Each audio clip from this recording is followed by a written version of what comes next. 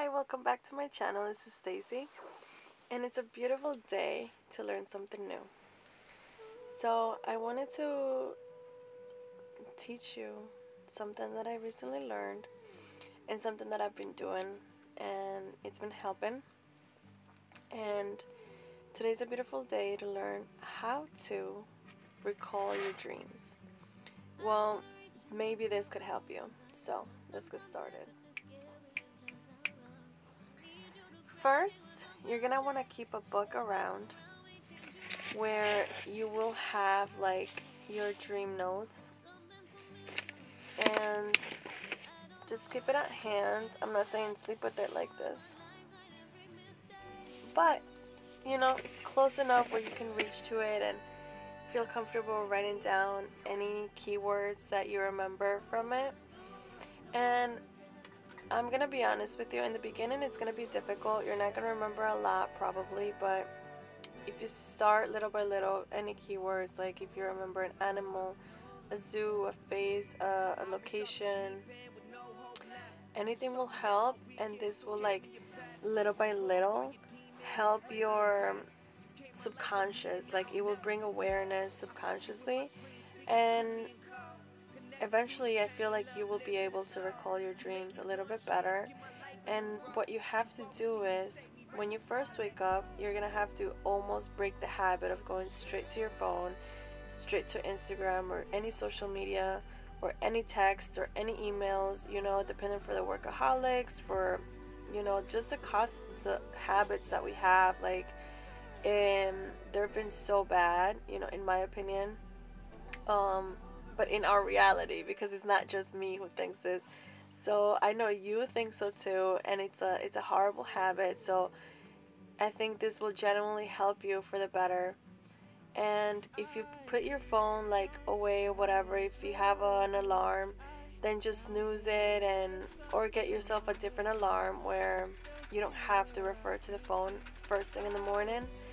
But when you're laying down and you're sleeping and you're waking up and when you're having this crazy dream, what you have to do is you stay laying down, you leave your eyes closed, you don't open them right away, and you give yourself some time to remember.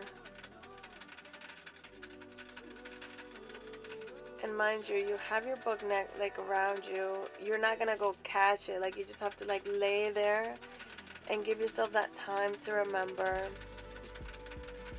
And then when you feel ready, which it will take a couple minutes, you grab your notebook and you start writing down like the keywords of things that like definitely will help.